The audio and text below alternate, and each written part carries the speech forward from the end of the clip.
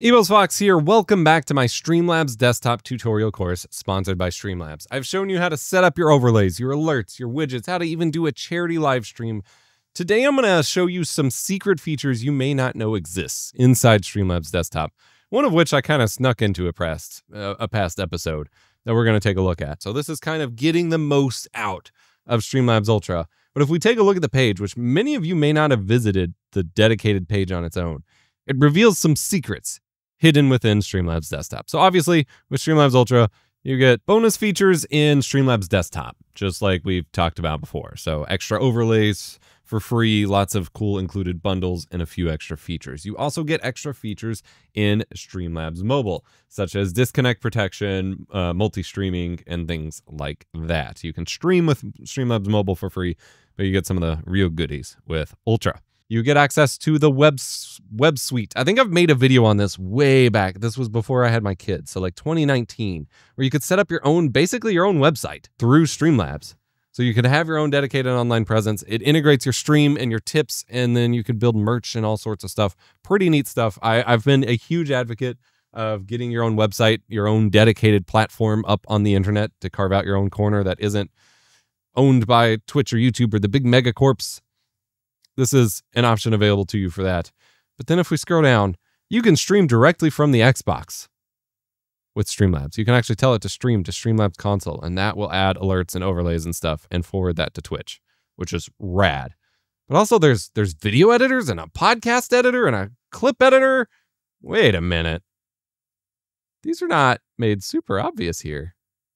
But you do get to use these. Now, again, it should be noted that these things are available for free to use. They're just more limited. So, for example, with the video editor, you only get 15 gigabytes of storage space for free versus 250 with the Video Editor Pro. Only 30-minute export length cap versus an hour.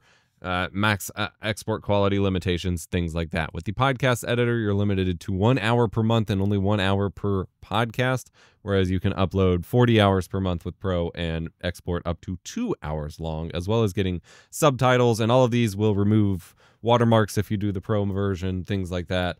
And similarly with the cross clip, you get higher output quality, you get to remove the outro and the watermarks, you get additional layers and things like that. So you can use these without Ultra, but oh boy, are they a much better experience if you do have Ultra. So let's take a look at some of these. Now, I noticed before, you can come over here to your recordings and you can actually choose to edit them. So you can upload them straight to YouTube from your recording section here in your sidebar in Streamlabs Desktop, which is rad. You can also click Edit. You have 3 different options. Standard video editor, when you just want to edit a normal, probably horizontal video to go up to YouTube or wherever. Cross clip, which can turn your clips from your stream into mobile-friendly TikToks, Reels, things like that. And then podcast editor. This is an AI-based thing where you can edit the text of your podcast to edit it instead of having to do traditional video editing. We're going to start with the normal video editor. We're going to click it. It's going to take a moment to upload your clip. We got to log in with Streamlabs here. Once you get logged in here, it will upload your clip and you are taken to this project dashboard. By default, it has a demo project with some demo assets available just to kind of play around with the editor, but it is uploading our clip we recorded in the last tutorial course episode. We will take a look at that in a moment. One thing I really like is this is set up for team work. So if you are a streamer streaming to Twitch or YouTube or whatever, and you are working with a remote editor who will take your streams and edit them into highlights or dedicated videos or whatever, you can do that, upload things, share them with people, and then you can comment back and forth with each other for suggestions of things to fix, time codes of where things need to be messed with, and things like that. This is really powerful stuff that we've seen in the video production industry for a little while now start to take off, and it's just available right here for your stream. So here we have our clip. We can click the 3 dots to rename it, to grant permissions, to invite other people to edit it, to download it as is, or to publish it to YouTube. But we're just going to go ahead and double click to start now editing. Recording. Ah! Very loud. But you can see here, this is just the video itself. So here's where we can get comments, we can get people's feedback, whatever. But we want to play around with it. So we're going to come over here on the top left and go to video editing. We're going to edit our demo video. Here, again, it has the clips that it included on its own. We can actually delete these. It's just backspace. And I want to bring in under media that clip we just recorded. Slide it onto our little timeline here.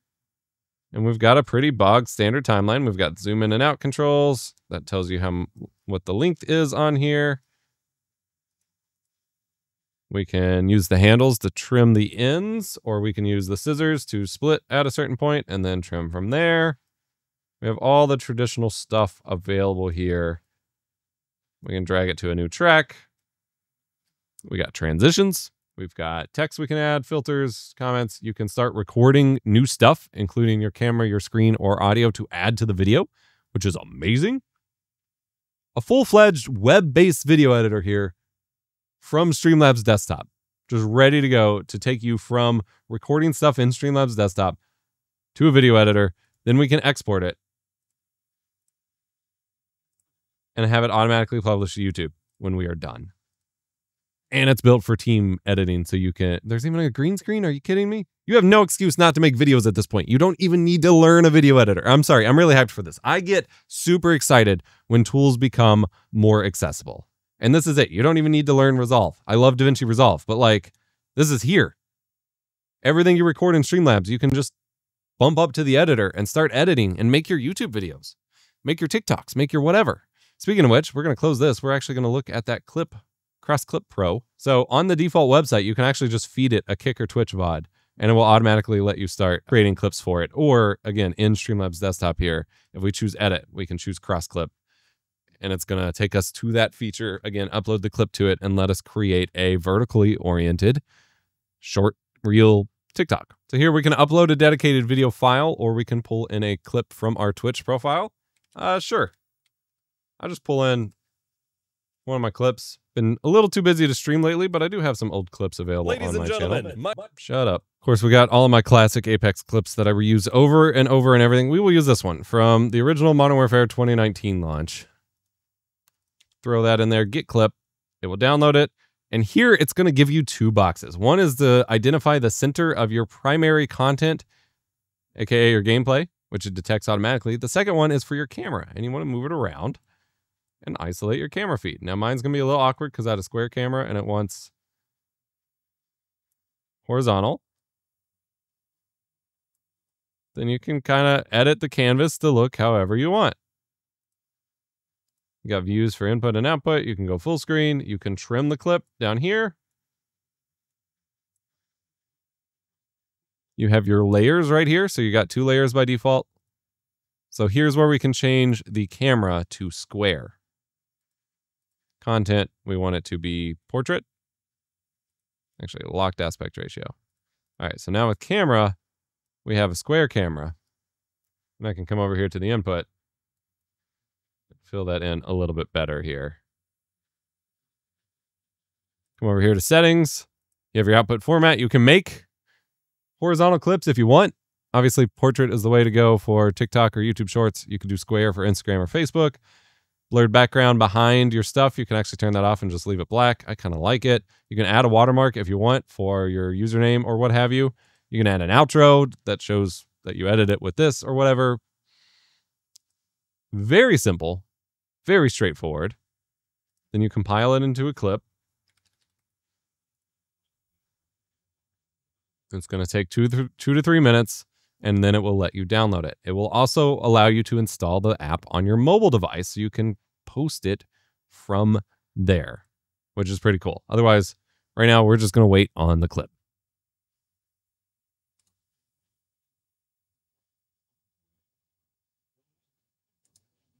Now we have our clip. We can download it to our computer.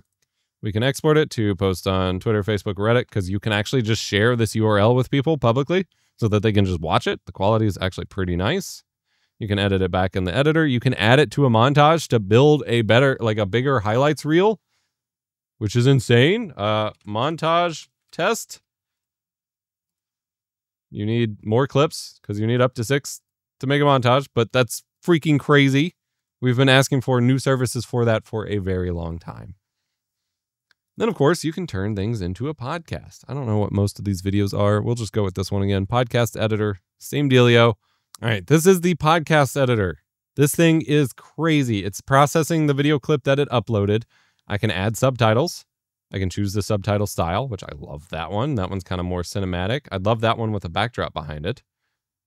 Can't really seem to do that. You can translate it to other languages because, again, this is AI powered, so it's going to do the auto transcription and everything like that through AI features, which is arguably the best use for AI. And then you can also have it automatically edit it for you with AI, which we're not going to do that right now. You can add logos, text, overlay. You can create clips from it, and then text-based editing. That is the coolest part. As it builds your transcript here, you're going to be able to just delete words, and it will delete that part of the video. These are some of my favorite editing tools that just make things so accessible. Instead of looking for the right spot in the waveform and splicing the clip and then deleting that and putting it back, like, just delete the words that you say. This doesn't work for more creative stuff, but when you're just editing a stream VOD and you're like, yeah, I want to delete the 5 times I shouted out someone gifting subs in this clip where I'm talking about a serious subject, you can just delete them. Yeah, here we go. We are now recording in Streamlabs Desktop. We're using blah, blah, blah, blah, blah. Maybe we just delete and only 236 megs of RAM, just as a joke. Oh, whoa.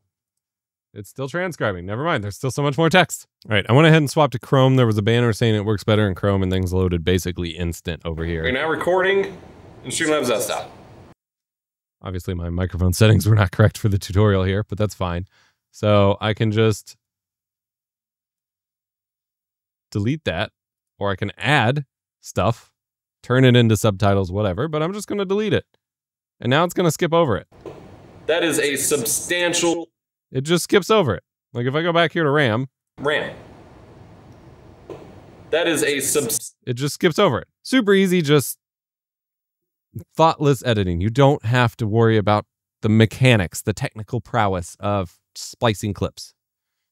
They've got templates for layouts, all that stuff that we already looked at. Translation, quick actions, allows you to remove filler words or pauses, which is awesome. Make it nice and tight for shorts and things like that. You can switch between landscape, portrait, and square. And then once again, you can export video, audio only if you are doing a podcast, which is wonderful. Subtitles only in an SRT file, which is great for podcast networks or YouTube or what have you, or just the whole text. If you just want a transcript for your website, this is powerful stuff. And all of that is on top of the incredible marketplace of high quality alerts and overlays and stuff you have at your fingertips with the subscription. Subscriptions aren't for everyone. Not everyone needs all this stuff, but if you want all the extra elements, the ability to host your own website, this theme is sick. This reminds me of Jinx from League of Legends. I love spray paint neon stuff. We're going to install this one too. You just get it included. Pretty neat stuff. This is how to get the most out of Streamlabs with Streamlabs Ultra. Check the playlist link in the description for how to build your overlays and everything else to do in this software. That glitch is amazing. What? Yeah, I got to use this for something. Remember to be kind. Rewind.